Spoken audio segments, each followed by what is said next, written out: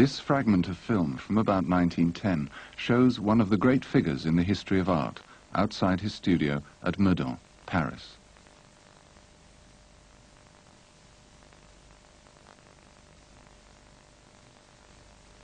Within this building they still keep thousands of plaster and terracotta figures that Rodin made as preparatory studies for his greatest sculptures, and sometimes purely for his own pleasure.